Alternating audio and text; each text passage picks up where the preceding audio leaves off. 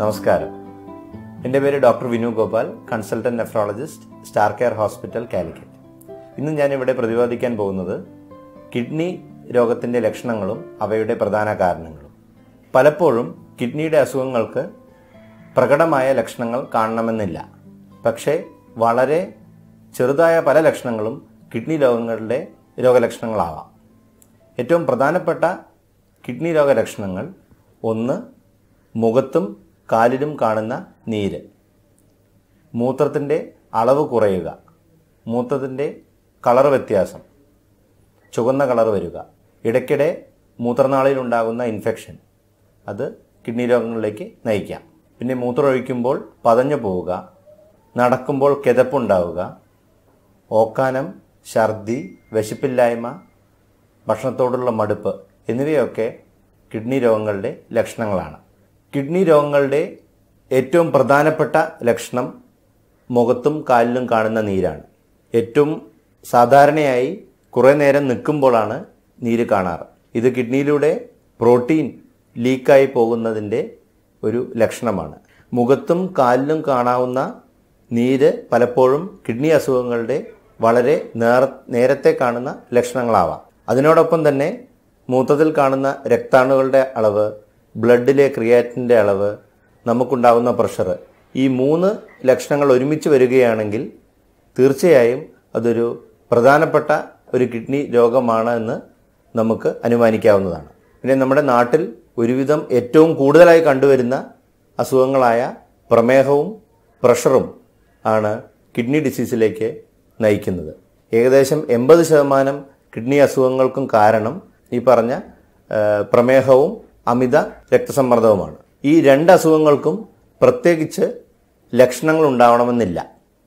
പക്ഷേ ഈ അസുഖങ്ങൾ കിഡ്നിയെ ബാധിക്കുമ്പോൾ ആദ്യമായി കാണുന്നത് നമുക്ക് മുഖത്തും കാലിലും കാണുന്ന നീരാവാം, അല്ലെങ്കിൽ മൂത്രത്തിലൂടെ പരിശോധന നടത്തിയാൽ കാണുന്ന പ്രോട്ടീൻ്റെ ലീക്കാവാം, അല്ലെങ്കിൽ ബ്ലഡിൽ നമ്മൾ കാണുന്ന ക്രിയാറ്റിൻ്റെ കൂടിയ അളവാവാം. നമ്മുടെ നാട്ടിൽ കിഡ്നി അസുഖം ദിനം പ്രതി വർദ്ധിച്ചു വരികയാണ്.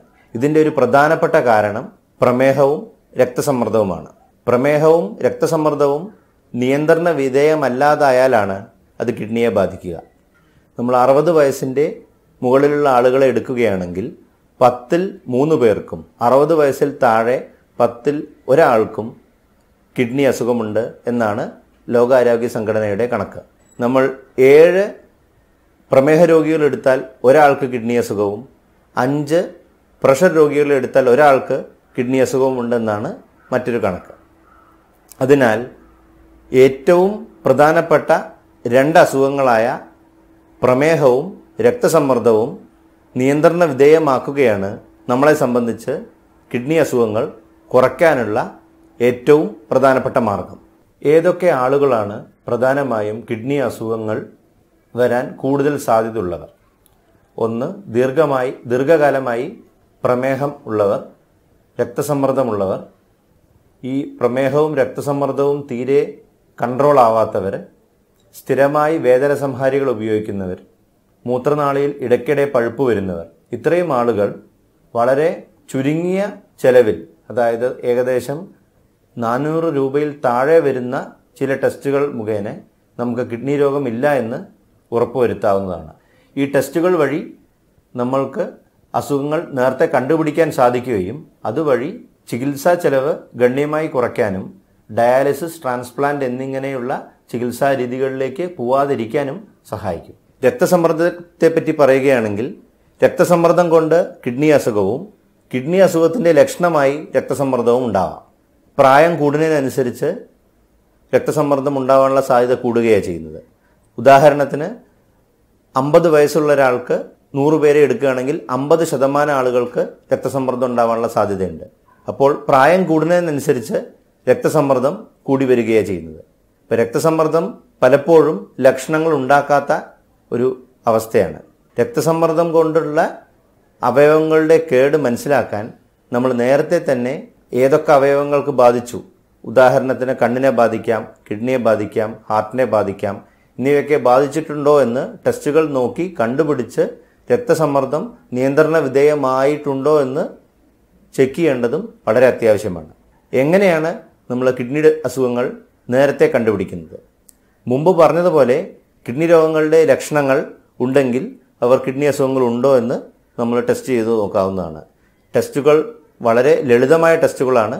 മൂത്രത്തിൽ ആൽബുമിൻ്റെ അളവ്, മൂത്രത്തിൽ രക്താണു ഉണ്ടോ എന്ന് ടെസ്റ്റ് ചെയ്യാൻ നമുക്ക് യൂറിൻ റൊട്ടീൻ എന്ന ടെസ്റ്റ് ചെയ്ത് കഴിഞ്ഞാൽ കണ്ടുപിടിക്കാവുന്നതാണ്. പല അസുഖങ്ങളും, പ്രത്യേകിച്ച് പ്രമേഹവും പ്രഷറും കിഡ്നീനെ ബാധിക്കുമ്പോൾ ക്രിയാറ്റിൻ്റെ അളവ് പലപ്പോഴും ആദ്യം നോർമലായിരിക്കും. നമ്മുടെ രണ്ട് കിഡ്നിയുടെയും പ്രവർത്തനം 50% താഴെയായാൽ മാത്രമേ ഈ ക്രിയാറ്റിൻ്റെ അളവ് കൂടി വരികയുള്ളൂ. അപ്പോൾ ക്രിയാറ്റിൻ നോർമലാണ് എന്ന് പറഞ്ഞ് നമ്മുടെ കിഡ്നിയുടെ പ്രവർത്തനം നോർമലാണെന്ന് നമ്മൾ വിശ്വസിക്കാൻ നമുക്ക് പറ്റില്ല. അപ്പോൾ പ്രോട്ടീൻ ലീക്കിൻ്റെ അളവും കൂടി ഇതിൻ്റെ ഒപ്പം നോക്കുന്നത് വളരെ ഉപകാരപ്രദമായിരിക്കും. അതുകൊണ്ട് തന്നെയാണ് പ്രമേഹമുള്ള പല ആളുകൾക്കും ചെറിയ അസുഖങ്ങൾ, ഇപ്പോൾ ന്യൂമോണിയ മാതിരത്തെ അസുഖങ്ങളോ അല്ലെ മൂത്രത്തിൽ പഴുപ്പോ ഒക്കെ വരുമ്പോൾ പെട്ടെന്ന് കിഡ്നിയുടെ എഫക്റ്റ് ചെയ്യാനുള്ള സാധ്യത കൂടുന്നത്. പ്രമേഹവും രക്തസമ്മർദ്ദവും ഉള്ളവർ അത് കൃത്യമായി കൺട്രോളാണെന്ന് ഉറപ്പുവരുത്തുകയും റെഗുലറായിട്ട് മെഡിസിൻ എടുക്കുകയും അതുപോലെ തന്നെ മറ്റു അവയവങ്ങൾ പ്രമേഹവും ഷുഗറും ബാധിച്ചിട്ടില്ല എന്ന് ഉറപ്പുവരുത്തുകയും ചെയ്യേണ്ടതാണ്.